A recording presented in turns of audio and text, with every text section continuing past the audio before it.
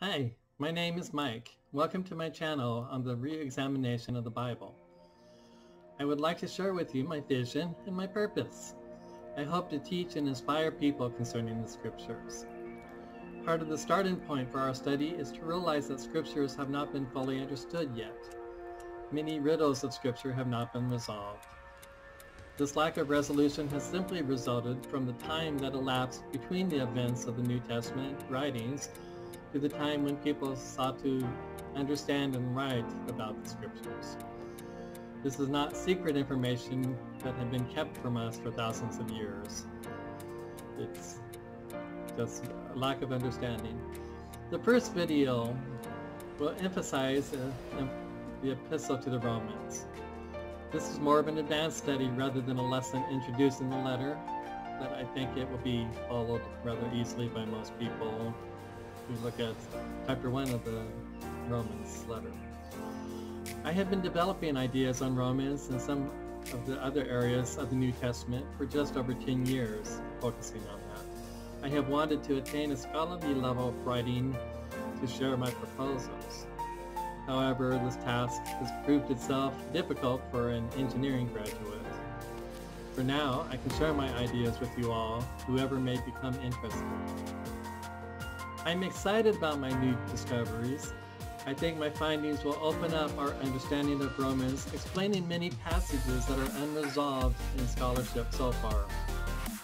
There are many people in the last 2,000 years who may have fully understood Romans in the same way, but never had the details nor a full explanation been made available in general knowledge. The theme of my channel is the re-examination of the Bible. Some people may be attracted to the same sense of discovery as I am. The attraction is to the recognition of some aspects of Scripture that have been overlooked. In saying this, I do not generally suggest drastic changes of doctrine. Often my ideas are about clarification of terms, such as the meaning of Kingdom of God, or about the context behind some of the letters. Hopefully people will find this channel non-threatening. I'm not here to re-indoctrinate people nor to scare people. Instead, the goal is to promote hope. The ideas I present should more often fit within standard Christian understanding. By this I mean that my ideas pretty well fit with doctrines and confessions which have been identified as the standard understanding of Christianity since the time that the creeds and confessions were created. Maybe some people are uncomfortable with confessions and creeds, yet even those with such discomforts may actually appreciate what I will be sharing.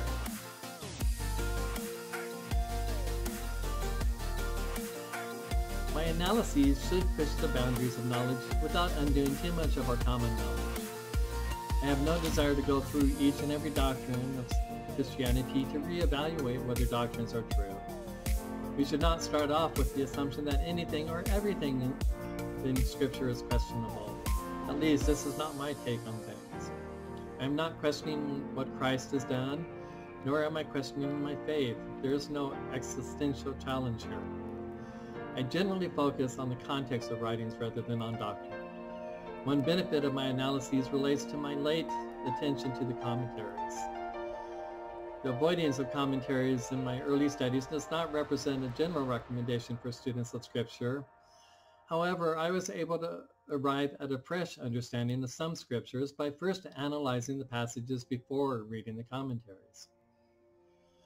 The overall process is, basically, I had 25 years as a Christian before starting to analyze Romans and Galatians.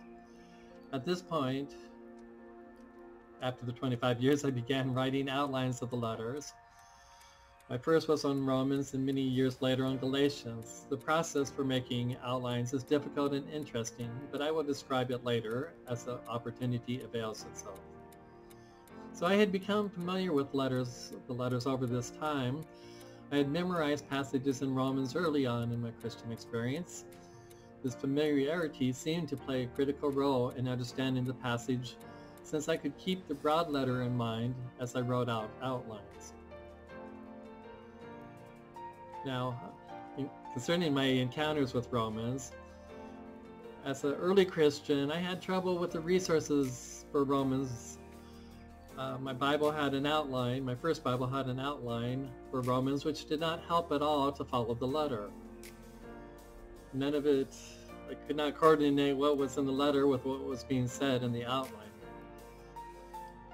Later on, none of the scholarly works would satisfy my expectations of a clearer outline of Romans. Though it's still true that outlines may reasonably identify a sequence of theological ideas within the letter, though I haven't examined this possibility, my focus is on the outline that describes Paul's approach to fix problems in Rome. It is even possible that my new outline wouldn't have helped me in my years earlier. That's just one of the aspects of Romans that's always made it difficult. But I think it will help what I present. And on our general encounters with Romans, I will speak theoretically here. If you agree with my assessment, just nod your head. Most people have had difficulty understanding Romans. We may often find passages in Romans which inspire us and rejuvenate us. Yet a funny thing happens in Paul's letters, or maybe I'm the only one who has encountered this issue.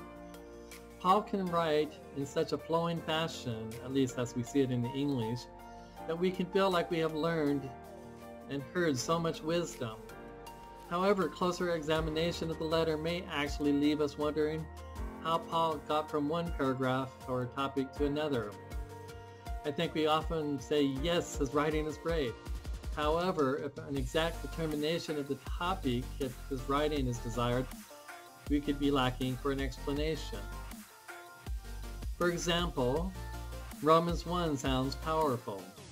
What then shall we say that Abraham, our forefather, according to the flesh, has found? For if Abraham was justified by works, he has something to boast about, but not before God. This passage has proven to be difficult to understand. Paul asks, what then? The Romans 4 chapter has begun by pointing out the preceding context, chapter 3. From there, is Paul talking about the problem of doing works? Or is he talking about the problem of boasting? Is this about people boasting in their own justification? These are questions that are asked by the scholars, and it's not resolved among the scholars, which is why we have the video today.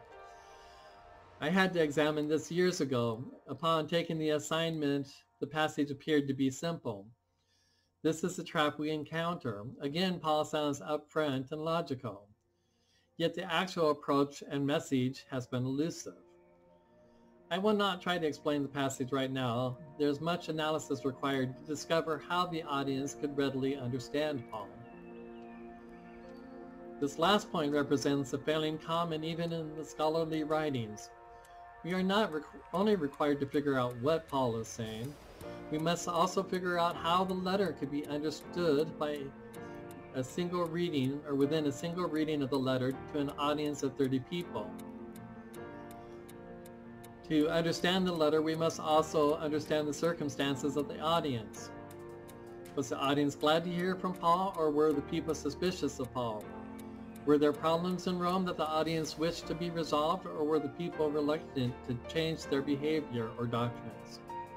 How much of the gospel did the audience comprehend before Paul wrote? I want to start off with a surprise overview of Romans 1:18 to 32. This analysis represents background material for my thesis. My analysis did not appear within the thesis, but is an important contribution to the study of Romans. Romans 1:18 to 21 reads as, "For the wrath of God is revealed from heaven against all ungodliness and an unrighteousness of men who by their unrighteousness suppress the truth. For what can be known about God is plain to them because God has shown it to them. For his invisible attributes, namely his eternal power and divine nature, have been clearly perceived, ever since the creation of the world and the things that have been made, so they are without excuse. For although they knew God, they did not honor him as God and give thanks to him." A common understanding of the passage sees Paul describing the sinful status of Gentiles who have rejected the knowledge of God and have progressed deeper and deeper into sin. Their knowledge had been obtained, or thought to be obtained, through creation itself, as might be seen in verse 20, where God's attributes are perceived in the things made. The application of the text to Gentiles has persisted throughout the 1700 years of study of Romans. When you hear about the natural revelation, this passage has been one of the main justifications for the gathering of knowledge about God through creation. This passage only recently has been recognized as the passage best describing Jews. Steve Gregg, a teacher in his The Narrow Path ministry, pointed out that verse 18 best describes the Jews. Only Jews had accurate knowledge of God, which could be suppressed. By contrast, any knowledge that the Gentiles had could only have been secondhand or worse. I was not aware of Gregg's teaching until after my thesis was completed. So, on my own study, I had evaluated each section in Romans 1:18 to 32 to see whether the sections best described Jews or Gentiles. I, like Gregg, had found that verse 18 best described Jews. Verse 19 likewise pointed to Jews who had been shown God's nature, even in a direct fashion by God. We see that in Exodus, that God was right amongst them. Although some passages could describe Gentiles, the predominant portion of Romans 1:18 to 32 best described Jews. Note that a little caution has to be maintained here. It was easy to shift our understanding to view this about Jews, but in reality the passage could describe any people following Scripture in the first century. So the passage could describe Jewish and Gentile Christians or non-Christian Jews as well. This discovery, to Gregg, fits within a somewhat traditional understanding of Romans, where he only makes a slight adjustment, assigning the passage to Jews instead of Gentiles.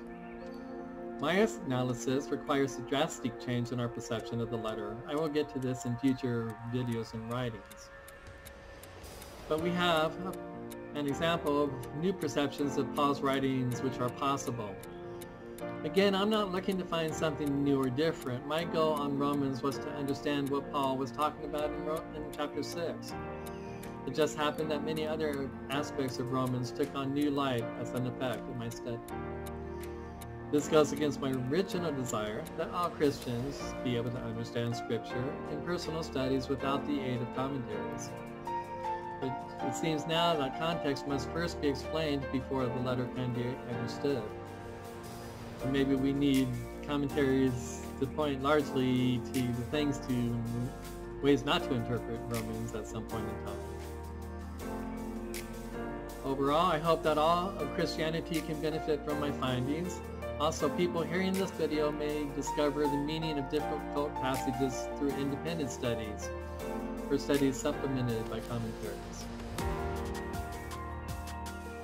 Welcome to my channel then, and leave comments and questions below.